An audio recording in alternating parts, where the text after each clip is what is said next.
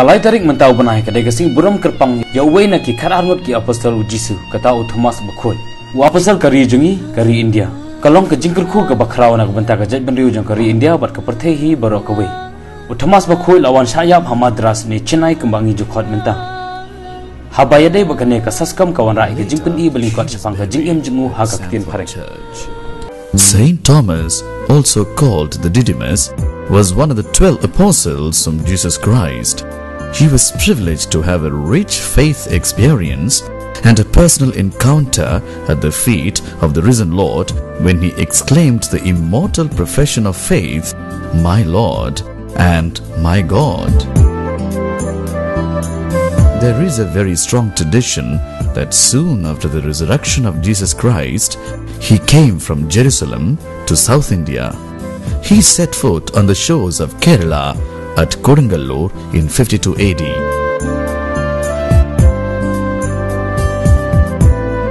He baptized several people and found 7 churches in the following places: Kodungallur, Palayur, Parur, Kokkamangalam, Niranam, Nilakkal and Koilan.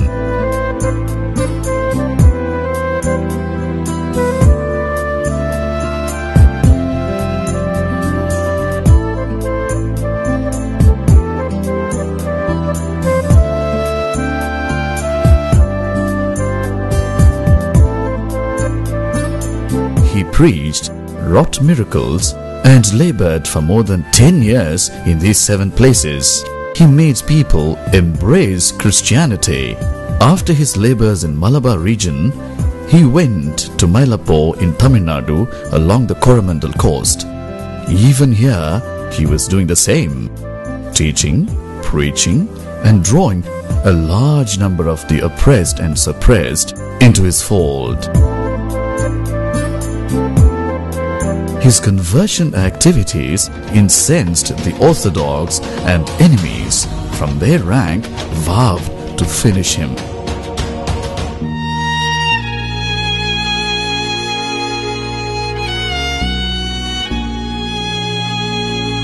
He had therefore hidden himself at a cave in Little Mount. The enemies did not leave him. They followed him for a period of time with vengeance. At last, one day in 72 AD, he was chased and was martyred at a place now known as St. Thomas Mount.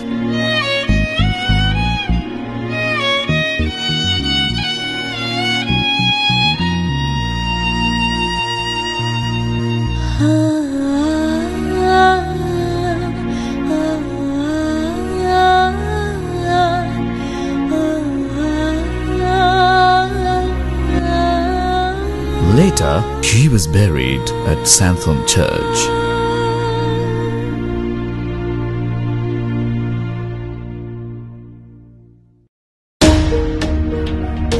Let's reveal the historical evidence and salient features of the 3 holy places which are situated in India, Tamil Nadu, Chennai, namely Santham, Little Mount, and St. Thomas Mount. The National Shrine of St. Thomas Basilica, situated near Marina Beach, is of historical importance. This comes under the Archdiocese Madras Mylapore. The National Shrine of St. Thomas Basilica is one of the 3 in the world built over the tomb of an apostle of Christ.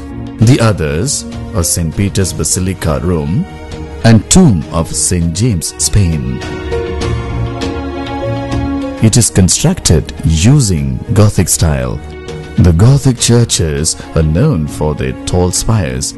This style is very much adhered to in the architecture of the Santham Church.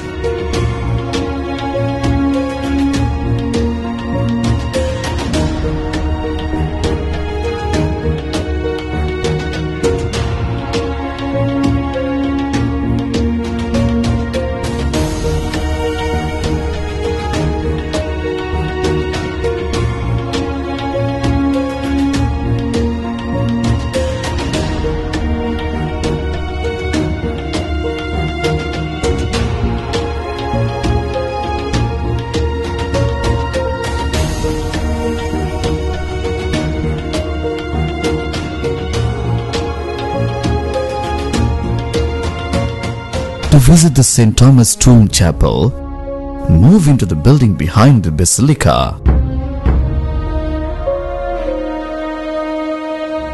As you enter the tomb chapel, the altar and the statue of the dead Thomas you see at the far end and above the spot where he was buried.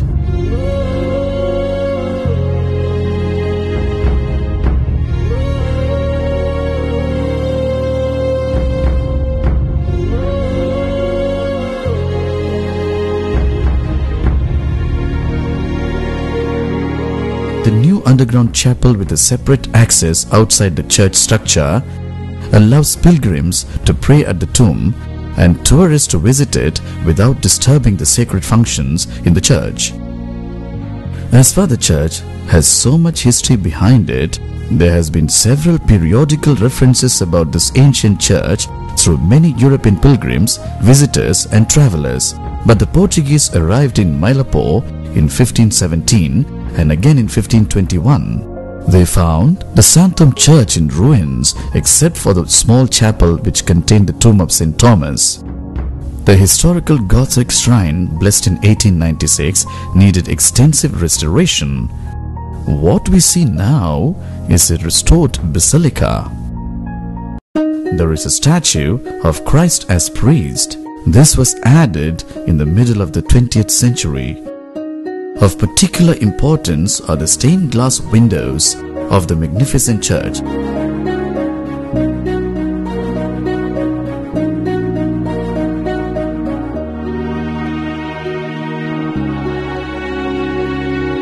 On the eastern wall facing the worshippers as they come to pray are 3 windows with stained glass pictures of Jesus appearing to St. Thomas. There is a small museum with exhibits concerning St. Thomas and the history of Santham. Each exhibit is accompanied by an explanatory plaque. St. Thomas made this pole from the legendary log that was washed ashore, which was gifted by the King Mahadeva for building the church. Many believe that the area behind the church was protected and saved from tsunami by this pole.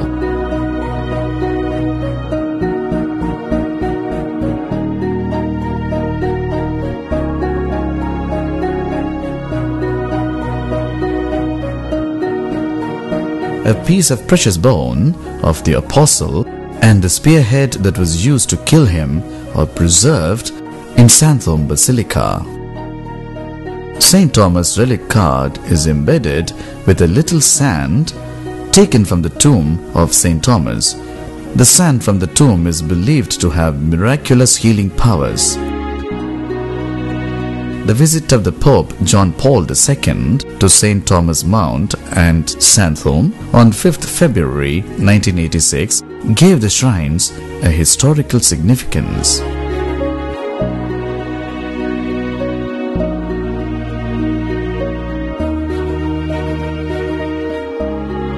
We celebrate the feast of St. Thomas in Santham on 3rd July. Whereas the feast of Mailai Mada is celebrated in the month of August.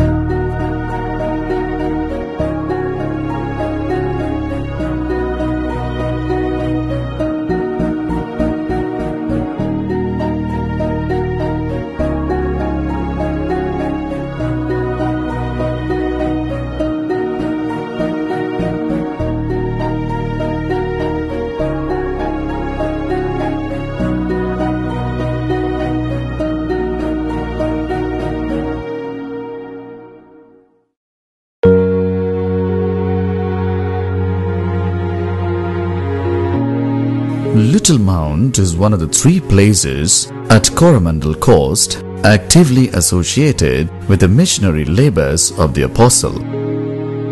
Even today, one could see a number of historic evidence for the Little Mount Church being the real place where the Apostle lived and preached.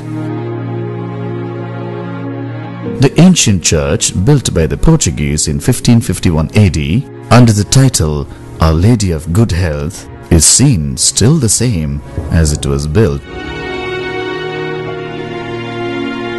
Inside the church, there is a beautiful statue of Mother Mary in altar.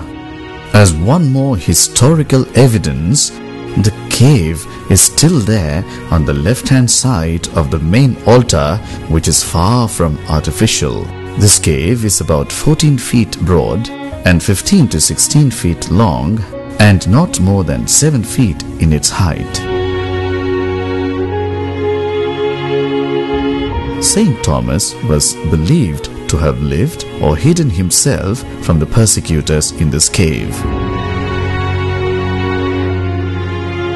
Even now, one can see the handprints of Saint Thomas while praying and a window opening inside the cave. The tradition says that through this window opening, the Apostle made a good escape when he was pierced with a lance. The clearly visible fingerprints are traditionally said to be the impressions of the saint when he escaped from the cave. Behind the church, near the altar of St. Thomas Rock with the cross, we can see a perennial spring. It is believed that when the Apostle Thomas preached the good news to the people gathered on the rocks, they were purged with thirst. The Apostle Thomas was said to have offered Mass and spent long hours of prayer in this place.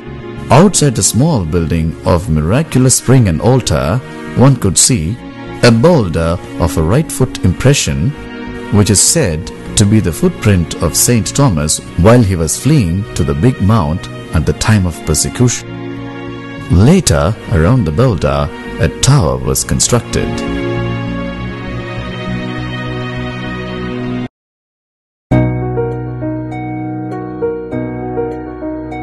St. Thomas Mount, soaring 300 feet high above the sea level, is located closely to the international airport, Chennai, Tamil Nadu, India. This shrine comes under the Catholic Diocese of Chengalpattu. It is a place of international prominence, historical significance, religious glory, and tourist attraction.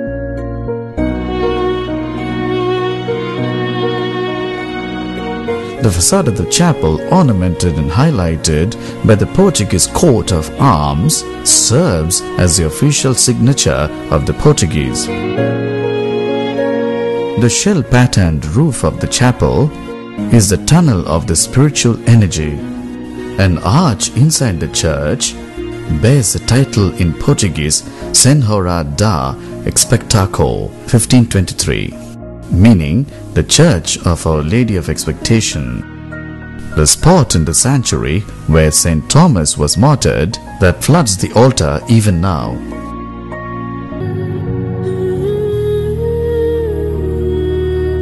The divine presence of Jesus Christ that St. Thomas brought to India is vibrating at Santhom, Little Mount and St. Thomas Mount.